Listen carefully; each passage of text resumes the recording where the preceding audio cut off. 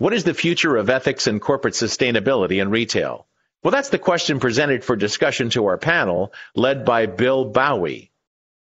Bill is not only a co-founder of Convedit and the Sustainability Context Group, he was also the lead author of the first Walmart Sustainability Report back in 2007. Thanks for joining us, Bill. Great to be here. Thank you. Your theme was short-termism versus long-termism. What did you guys set out to discuss here or learn? Well, the key exploration that we were looking at was the degree to which a short-term imperative, particularly a financial pressure, either helps or more likely hinders the achievement of sustainability through ethical practices. So it really was looking at the degree to which long-termism or a long-term perspective is necessary to marry ethics, sustainability, and financial profit. And Bill, who did you bring in to have this conversation with? Well, we got a great mix of both third-party experts, such as consultants operating in this field, as well as industry players themselves. So, for example, Bruce Clafter is a vice president of corporate social and environmental responsibility at Flex, as compared to some of the consultants that we brought in, such as Josh Tantrum from Terra Finiti. Now, in your executive summary, disruption seems to be a factor or was a factor of the discussion, right?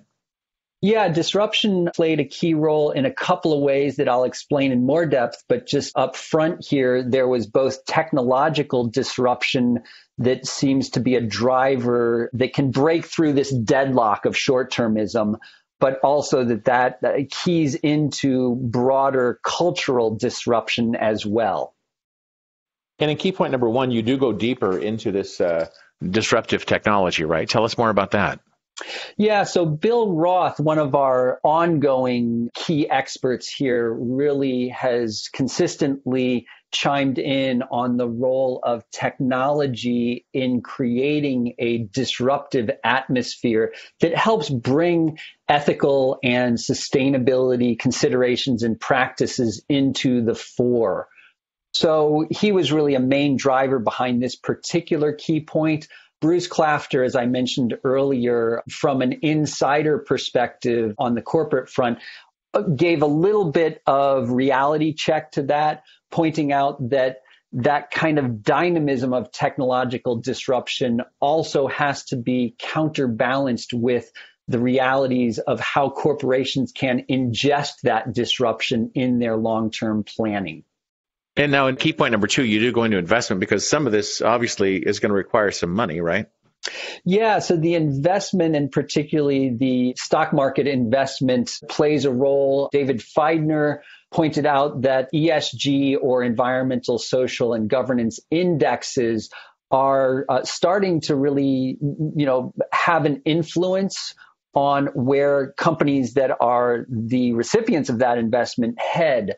Josh Tantrum provided a little bit of counterbalance there, pointing out that the overall structure of capitalism right now and its interpretation in the marketplace as a sort of a short-term profit generation machine also has to be taken into account. Wow. Well, that's a lot to think about there. Key point number three, you talk about the population. It's aging. Some are older, some are younger. How does that affect the conversation? Well, David Feidner again kind of pointed to the baby boomer demographic moving into retirement, and in particular, the impact of that on investment markets as their pension funds become drivers of corporate practice. And then also Alexandra Sokol pointed out that in addition to the baby boomer generation, there's also the millennials who are becoming more of an economic and financial force.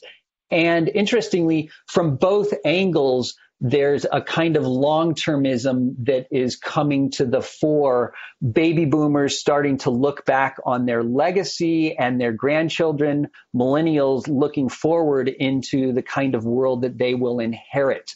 So it's an interesting kind of dynamic of, a generational demographics that may be driving in the same direction. It's an interesting place where that overlap does happen and you don't see the kind of disjunction between generations. Now, in key point number 4, this is the tug of war, right? This is the teeter-totter between government here to protect us and help us and government here to big brother and oppress us and create a bunch of policies and regulations. So talk about this.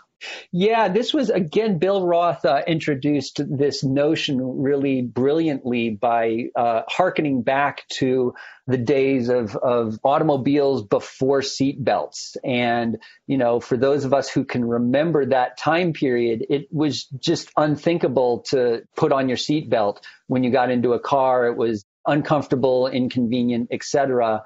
And yet our culture shifted significantly when the data around safety really became internalized. People understood the significance of that data. And we really saw a shift, a sea change, if you will, in terms of broad acceptance of safety measures that were then sort of codified by policy. So what I see emerging here is the notion that, policy can be an invisible enabler, that if you set the right policy that gets the right playing field into place, it can be really key to driving robust markets instead of sort of popular conservative meme that policy automatically slows down or hampers markets. So it was a very interesting tension in that part of the conversation. How much is culture a factor? I see that coming up in your key point number 5. Yeah, I think that this is where, some of the notion of technological disruption can convert into a broader cultural understanding. And this is where Lisa Lauren pushed back a little bit on Bill Roth and the idea that it's only technology that's going to make the difference. She believed in disruptive culture as a sustainable path.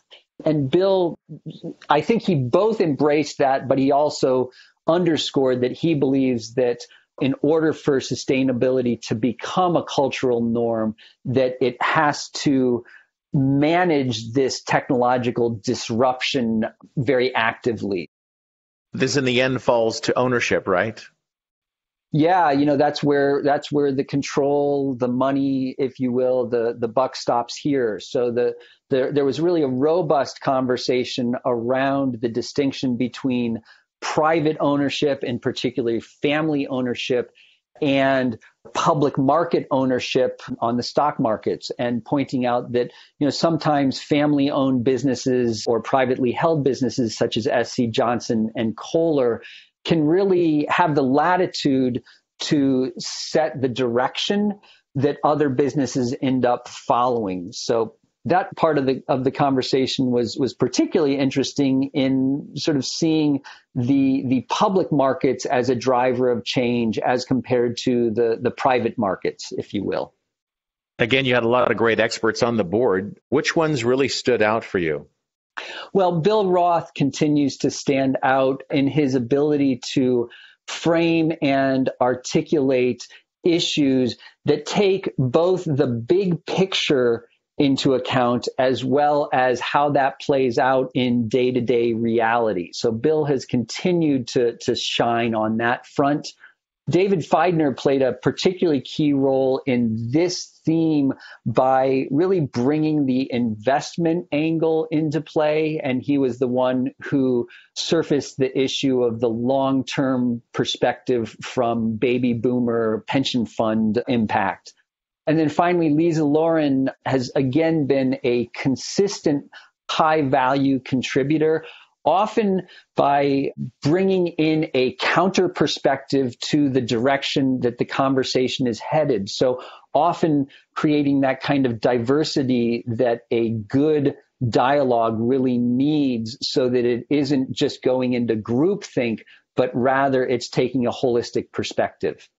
Well, what a great job you did explaining this conversation to us. Thank you so much. Thank you, Gene. It's been great to chat about this, and I look forward to the next conversation where we look at the next theme. Bill Bowie. Bill is not only the co-founder of Convedit and the Sustainability Context Group, he was also the lead author of the first Walmart Sustainability Report back in 2007. Thanks again, Bill. Thank you.